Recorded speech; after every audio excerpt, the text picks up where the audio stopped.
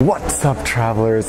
How you doing? Good to see you. It's been a little while since I actually recorded a video and realized it's also been a while when I'm posting this since I uploaded a video, so yeah, time to pull myself together. But anyway, today I'm reviewing Qatar business class. I don't know what you guys are thinking. Dan, what the heck? Qatar business class is the last review in the world we want to see from you. Well, the truth is it's actually been more than a year since I posted a real review of Qatar business. So I think it's about time to post an update. I also haven't reviewed Qatar's old A350 business class product, so let's go see what it's like. But first, a message from my sponsor, because now is a very uncertain time in the world.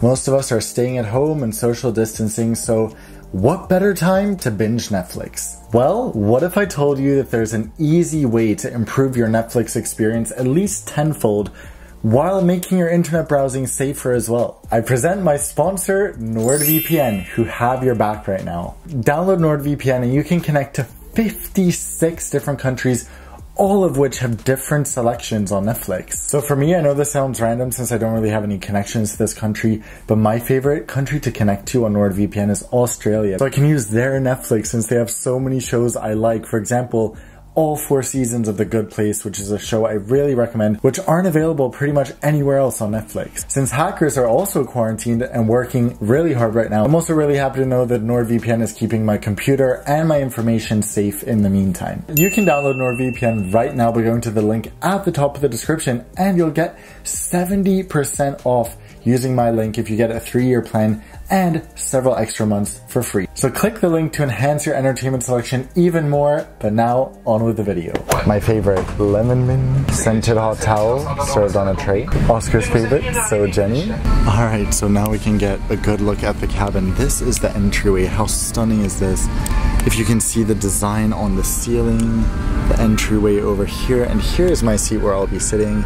I just moved to the window seat for takeoff because why not when it's available? I can sit out here and look at the view. So as you can see, the leg rest is down there, but if you're in bulkhead, you have this little extra compartment here. Wow, for storage, that's so awesome. More storage, seat controls, more storage, even more storage, remote, tray table. This flight is operated in conjunction with the codeshare partners, British Airways, S7 Airlines, Sri Lankan Airlines, Finnair, and Iberia.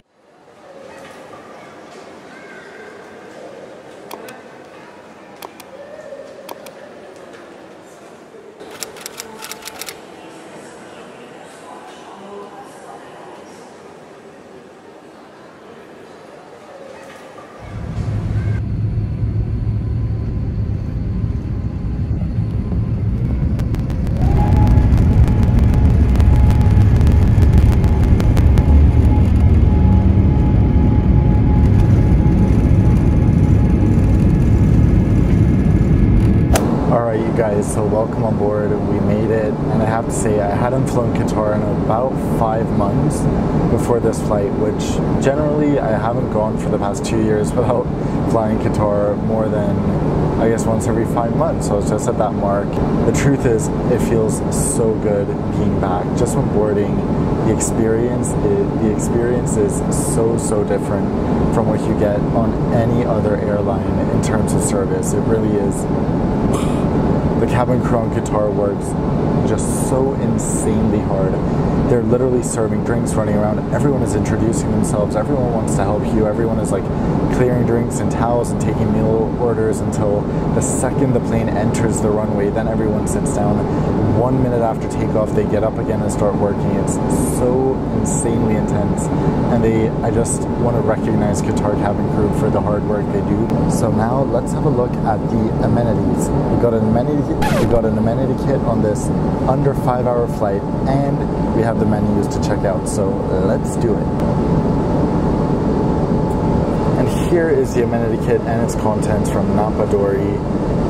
This is Qatar's medium haul amenity kit. On flights over 3 hours you get this, up to I guess 6. Socks, eye mask, lip balm.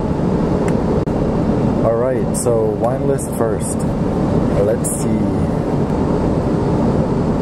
Champagne, other wine, even more wine, a little bit more wine, ending with some more wine, and all the other alcoholic stuff. So here is the food for today. I ordered the Arabic meze, such a beautiful Q-Suite door menu. And here are the non-alcoholic drinks minus the mocktails. Not sure why they don't have them on here, but yeah, that's it.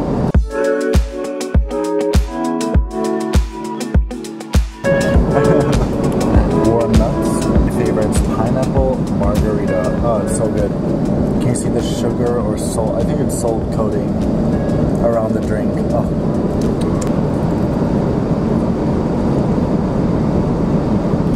So here is the meal, which has started with this salad. I got my oil and vinegar, got a bread basket, some still water, and as always, such beautiful presentation by the crew, all served straight on the table. So for Oscar, we ordered the Oriental Vegetarian, as you can see here.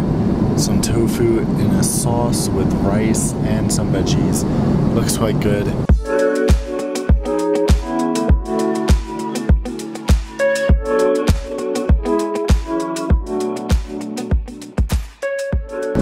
I forgot I ordered this, so I have the meze here with some hummus, tabbouleh, some really nice Arabic bread, and also to drink apple cooler. I mean, come on guys, how amazingly beautiful is the presentation of this meal. I'm the one who screwed up the cutlery here because I put it there myself, but seriously. And the main course, which is the Western vegan option today. Some couscous, like a ragu type ratatouille thing. Looks healthy and yummy. Also, I'm watching The Martian, which is really, really good so far. It's my first time watching it. I'm very delayed, I know. And last but not least, we have dessert. Some fruits and jasmine tea. Alright, so I got one more hot towel here. Also rose scented, and I'm about to chill, keep watching The Martian, and I have a few important comments to give you guys toward the end regarding this flight, more equipment changes, and some other notes that are relevant. So I'll see you soon. I'm gonna watch the rest of the movie. Got an hour and a half of the film to go, so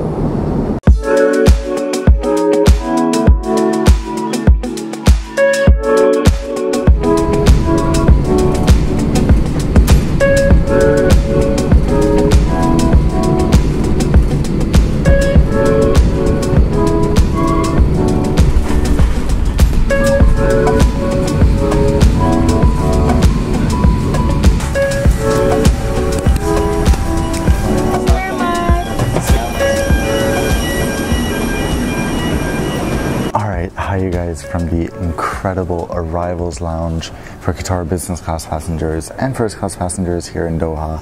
You get seating, you can get drinks, you can get so much stuff, private immigration, and then just clear through when your bags have made it. But anyway, sorry for not talking too much during the flight. I ended up having some really nice sleep, and one big takeaway for me was that the old, which is still like less than 5 years old, reverse herringbone on the A350 is much nicer than the one on the 787, just because the A350 is wider. So the bed was so comfortable in my opinion. I had a great rest. Also, I thought the catering was impressive on this flight. The service was, as I always say, the service on Qatar ranges from great to mind-blowingly amazing, and I think today for me it was mind-blowingly amazing again. I had the coolest flight attendant, Jenny from Papua New Guinea. She gave me a whole list, like literally 2 pages she filled with tips for when we visit Papua New Guinea, whenever that will be. So it was just such a great flight overall. Now I'm going to head to the Intercontinental, which is one of my favorite hotels in Doha. Not the city one, the other one, so I'm going to show you it. So really, has anything changed in Qatar business? Not really that I could tell, although the only thing I noticed was they didn't have mocktails on the menu on this flight for some reason. But for a 5-hour flight, I mean, the seat, the service, the amenity kit, everything you get is just so top-notch. Also, one thing I forgot to mention earlier was that there was actually an equipment change on this flight. And I was like, no, please, please, please. But it was supposed to be a LATAM A350, and originally I was bummed that it got switched because LATAM, the seats are so great for traveling together. But as it turns out, since these reverse herringbone seats on Qatar aren't as private as literally all the other reverse herringbones that exist, it's not really a problem to sit together in the middle. We could see each other, we could talk very easily. So that's a good takeaway, that you won't, even though you're kind of far apart, you're not super socially isolated. But then you should also consider, if you are traveling alone, it's maybe not the best seat. But I hope you guys enjoyed this video. Thanks for coming along with me today, and let's go check out the hotel here in Doha, shall we? Here's the beautiful bright bathroom, and oh, I have to show you, I thought this was so fascinating on my Instagram, how there's a shower and a bathtub in its own little room, so you can just go back and forth, I guess. And then out here we have the gorgeous room. This is the Intercontinental, and we have these beautiful welcome amenities. Voila, this is my home here in Doha.